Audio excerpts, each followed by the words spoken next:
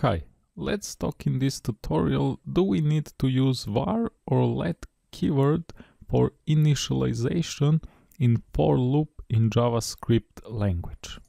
First, let's make a for loop by using var keyword for our initialization. For example, let's say var I equals to 0, I less than 5, I plus plus. Problem with this code here is that this variable I is going to be visible and it's going to exist even outside of our for loop.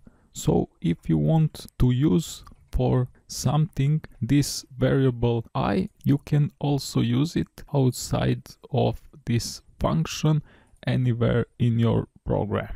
But that's not a good thing because you can get few bugs by doing that. So instead of using keyword var for declaring your variable, it's better to declare it with keyword let, because now variable I only exists inside this code block. So outside of this code block, this I variable is now undefined. I is undefined, and with usage of keyword let here you can avoid bugs in your code. That's all for now in this tutorial. Don't forget to subscribe to my channel. See you in the next tutorial.